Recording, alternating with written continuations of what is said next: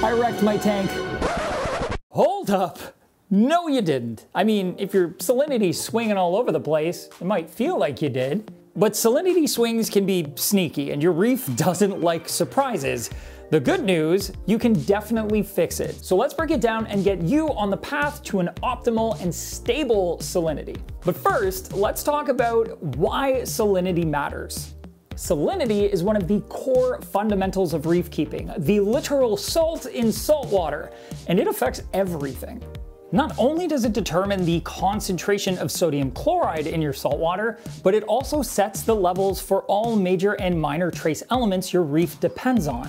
And beyond chemistry, salinity directly impacts your livestock on a cellular level, especially invertebrates. When salinity drops suddenly, inverts like snails, shrimp, and corals can suffer osmotic shock. Their cells swell or burst due to the imbalance in osmotic pressure, and yes, that can often mean death. Even if it gets too low over time, it can be a huge problem since their biology has evolved to function in a saltwater environment. Fish are thankfully a bit more resilient. They can actively regulate salinity, but they're not immune. In critically low salinity, fish start absorbing water faster than they can excrete it, leading to internal swelling, and in critically high salinity, they lose water too quickly and risk dehydration. All of this to say, stability is key, and for your reef to thrive, not only does your salinity have to be within a healthy range, it needs to be consistent. So what is the ideal salinity? For reef tanks, aim for 32 to 35 ppt or 1.024 to 1.026 specific gravity. I personally shoot for 35 ppt or 1.026 SG because it matches natural seawater, which is the baseline that corals and invertebrates evolved to thrive in. Now, I'm gonna go out on a limb and say you probably already have mixing up a fresh batch of saltwater down pat. I mean, there are mixing instructions on the bucket. It's not horribly hard to do. You're probably here for another reason. Salinity problems don't usually come from that one task. They sneak in elsewhere. So let's talk about how and what you can do about it. First, the tool you use to measure salinity matters. Your very first line of defense is the tool that you use to measure salinity, and if it's not giving you accurate readings, you're building a house on sand. The worst offender, bar none, are swing arm hydrometers. They're cheap, they're easy to misuse, impossible to calibrate, and prone to error from bubbles, biofilm, and even just slight tilts.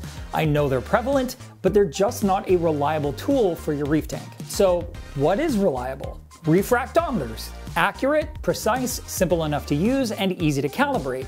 Digital refractometers. Same principle, easier to read, also recalibratable.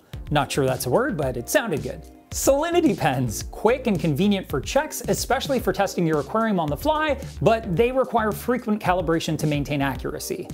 And high precision glass hydrometers. These are the gold standard, no calibration needed, and extremely accurate, but a bit of a pain to use. Think of it as your backup reference to make sure your daily use tool is on point. No matter which tool you use, save for that glass hydrometer, keeping your tool calibrated is very important. They should all have recommendations right from the manufacturer for how often you should calibrate and what to calibrate with, but a good rule of thumb is to calibrate once a month at minimum using a proper calibration solution, not just your RODI water. This is a key step in making sure that all the testing you do, whether it's while you're mixing up fresh saltwater or just checking in on your reef tank, isn't for nothing. And don't forget, salinity is temperature sensitive. Always test your freshly mixed up saltwater at the same temperature as your reef tank to make sure the salinity is at the correct level at the correct temperature. Now let's talk about the two different types of salinity swings: slow, sneaky, or fast, dangerous. Slow salinity swings are the kind you don't notice right away. They build up over many days, weeks, or even months, and usually happen when your ATO runs dry and isn't refilling evaporation, you're using a miscalibrated tool to measure salinity, your peristaltic pumps for your automatic water changes fall out of sync, or you're dosing 2-part calcium and alkalinity. Yes, that does add salt to the system over time as well. It is the sneakiest culprit. Preventing them is also really easy. Test your aquarium salinity weekly. That's it. Catch it before it ever becomes a problem.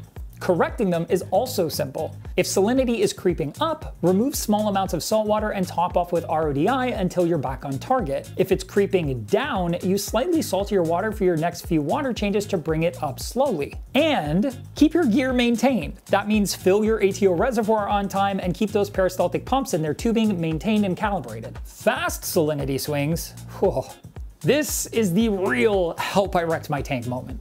Fast swings are abrupt changes in salinity that happen in hours or days, not weeks, and can kill inverts and stress fish before you even know what's happening. The most common causes are an ATO that fails on with a very large reservoir dumping gallons of RODI into your tank, an auto water change system that fails or has malfunction, removing salt water but not replenishing it, leading to your ATO compensating with fresh water, as well as user error, usually in the form of a large water change made with improperly mixed salt water with a salinity that is either way too high or way too low. And how do you know this is happening?